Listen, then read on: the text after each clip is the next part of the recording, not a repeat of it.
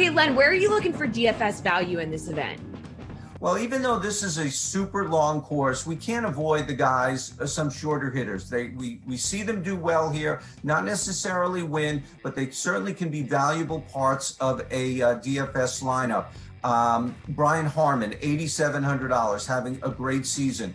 Harold Varner, also not a long hitter, $7,600, plus he's a Quail Hollow member.